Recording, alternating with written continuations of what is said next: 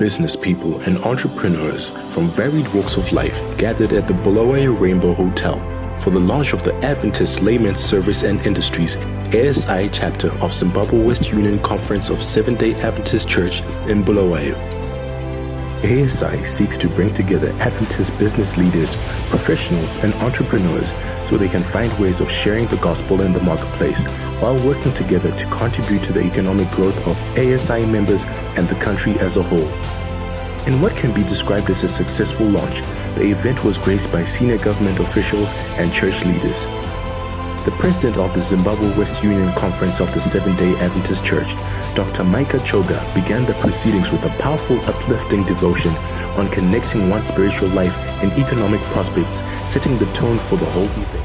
Remember, before you are a professional and a businessman, you are a child of God.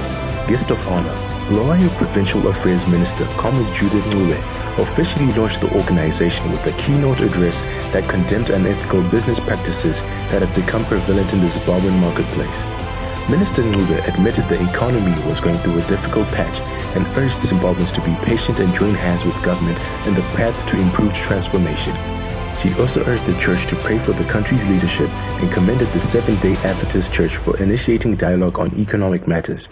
Often churches focus on spirituality, but this platform caters for the economy and business and other spheres that affect society. When the church embraces government vision and encourages members to participate in the national economy, it promotes good ethics and it's business unusual. Speaking on the sidelines of the launch, the president of the ASI chapter, Mr. Clever Dick, said ASI was keen on seeing business people within the church taking lead in economic reconfiguration. He said, "The greatest one for us is that we are not afraid to stand up against corruption of all forms and underhand dealings. We need men and women who are prepared to contribute to the fortunes by not only working hard but ethically and with commitment, mindful of the fact that we are not accountable to man but to God himself." ASI, changing mindsets spiritually and economically and sharing Christ in the marketplace. To join us or inquire about ASI, email us on asi@zwuc.adventist.org or call or WhatsApp on 0774 013 988 or visit our Facebook page ASI ZWUC chapter.